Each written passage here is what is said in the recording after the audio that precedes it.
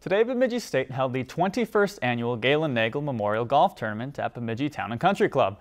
The event raises funds for BSU men's hockey and the endowment set up in Nagle's name. The event is a yearly reunion of sorts for alumni young and old to reconnect with teammates and members of the program.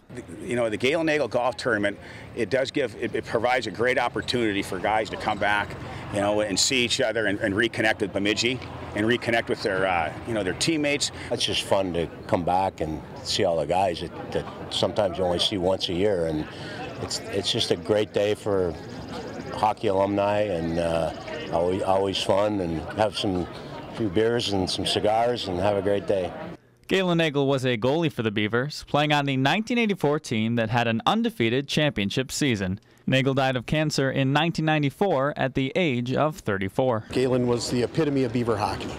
You know, he worked hard, he was very unselfish, very much about team, and that's what this is. It's become a gathering of not only alumni, but fans, supporters, community members to come back and join us on a great day, raising monies for a good cause or a great cause in Galen's name.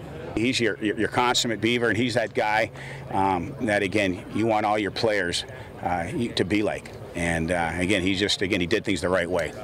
Anderson says that even as Nagle's health was failing at the end of his life, he was still dedicated and committed to his program and friends. I just think back to when we would play in the SCAR tournament with Galen and his last couple of years, and he was really hurting, but it didn't matter. He was going to play with us no matter how he felt, and that I remember the most.